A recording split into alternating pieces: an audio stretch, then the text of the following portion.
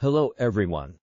Today I'm going to take you inside this children's sweater factory to show you how they make these wonderful sweaters. The process actually starts with machine knitting. Machines knit the sweater pieces out of wool, acrylic, and cotton yarn. Once the pieces are all knit up, they are then cut and sewn together to make the sweater. Once the pieces have been cut and sewn together, they are put through a quality control process to make sure the sweaters are up to the factory's high standards. So this is how children's sweaters are made at this factory. It's pretty amazing to watch the process unfold. And it's a wonder to see how something so simple can be created into something so special.